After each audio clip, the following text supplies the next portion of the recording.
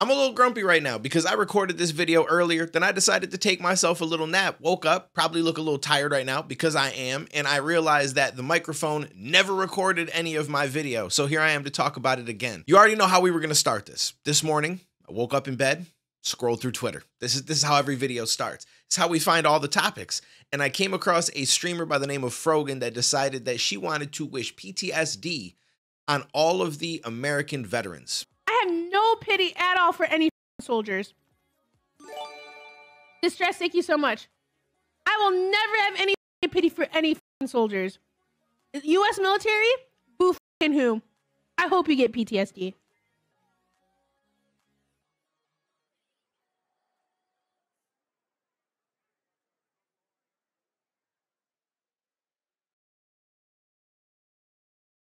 You know?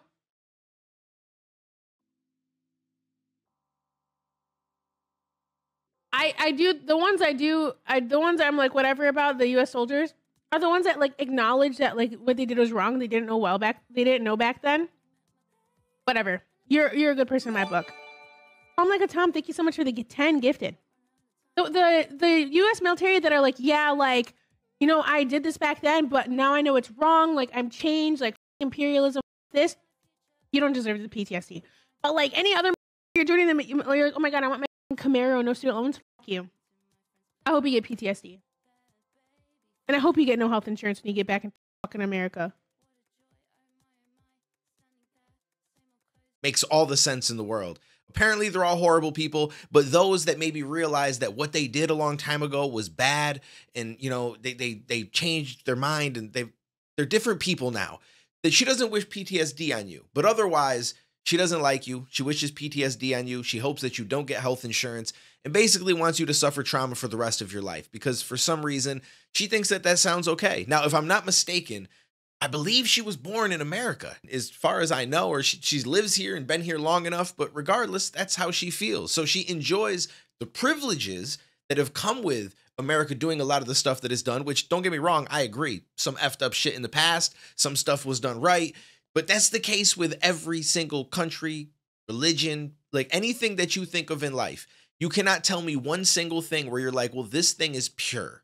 They've never, ever done anything bad. Nothing horrible has ever, it's always been good, positive stuff. There's nothing that they've ever done wrong. That's just not true for anything. When you go through the history of people, whether it's religion, whether it's cults, whether it's countries, whether it's states, whoever it is that you want to try to put in this conversation, at some point there was something done that wasn't right, that probably falls on the side of wrong. So it's crazy to me to look at people that fought for their country that honestly probably didn't even know half of the stuff that they were doing. Now, is there some people that go over to war and they do some horrible things like right there in the moment in real time? Of course. And those people deserve hell and everything that comes with it. But for the most part, you cannot blame every single soldier because they went and they fought in a war to protect their country, to do things that they felt were right, and at the time probably didn't know what the actual motive was, which is the case in pretty much every war, but that goes for every country. There's no country you could tell me has never done horrible shit or doesn't continue to do some horrible shit. The United States is just top of the list because we have the most shit going on. We're the biggest. Like there's a lot of reasons behind it. And so we're able to throw our weight around. So it does seem like we're worse, but every country has had their hand in some bad shit.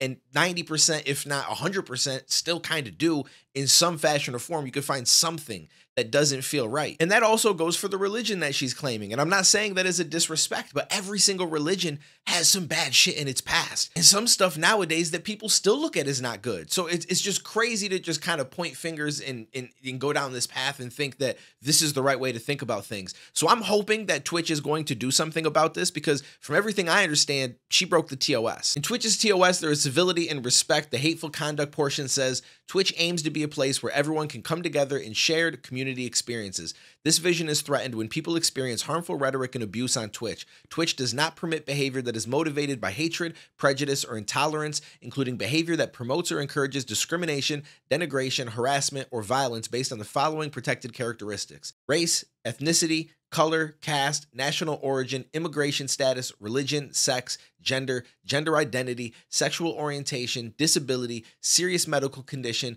and veteran status. We also provide certain protections for age, which are expressly noted in the examples. So as much as the situations are a little bit different between her and Asmongold, he's the most recent situation where someone was banned for something like this. She definitely falls under breaking TOS the same as he did. So if he's going to get banned, they definitely need to step in and do something about this. So I'm hoping that's going to be the case. I did cover the Asmongold situation, and there's a video on my page which a lot of people didn't seem to like. I didn't even really pick a side. I just said, hey, I'm team people. I really don't want to see people die in any situation. So I feel like it's crazy to say that anybody deserves anything. And a bunch of people come in my comments and they were not very happy. The dislikes ain't looking that good. And it's wild because I admitted that I don't know a whole lot about the situation or about the law or any of the religion or any of the stuff that he said. So I spoke from a standpoint of someone that doesn't know everything, but said that I will educate myself further.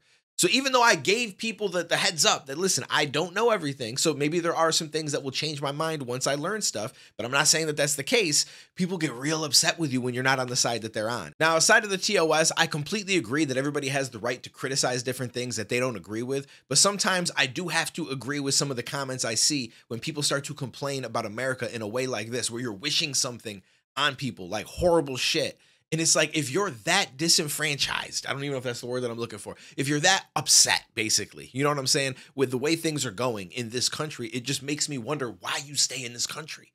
And it's probably because you enjoy the privileges that come with being here. And unfortunately, a lot of those privileges came from shit that the country did. And some of it is going to be stuff you don't agree with. So it's like, if you feel that way, then you shouldn't even be here enjoying those privileges, because that in a way kind of shows that you support everything that was done to get to this point. That's how I feel, at least. And I couldn't see myself living anywhere else in the world. That's just my take on it. And everybody's allowed to feel the way that they want. But if you feel so strongly that you would wish something like that on a whole bunch of people that you don't know, and you have no idea what kind of people they actually are, you're just going to label them. And it's probably out of anger, because all of this came from her responding to the whole Asmon situation, if I'm not mistaken. And some people like to get caught up in their emotions and then say even more horrible shit and somehow think that it makes sense and that it's right, when in reality, you're being more like the person that you're trying to get at, which is, it's just a whole nother conversation. But anyways, I just wanted to talk about this. I saw it pop up. Hopefully she gets a little bit of a ban. Maybe learns that it's not the right thing to say. You know, if you get mad at somebody else for saying something, you probably shouldn't say something very similar. But you know, we all learn some lessons in life the hard way. So anyways, let me know what you think. I'll catch you in the next one, homies. Damn, bro, my man taking he's taking the whole finger. You know, my finger's dirty. I'm gonna put it back in DK's mouth. I can't do this shit. I can't do this. This is what happens when you leave us alone. Mate, I'm not having this. I'll come back. I'll see you pointing at me. So look, here's what we did. Watch. But here, sit on my finger real quick. What do you mean sit on my finger?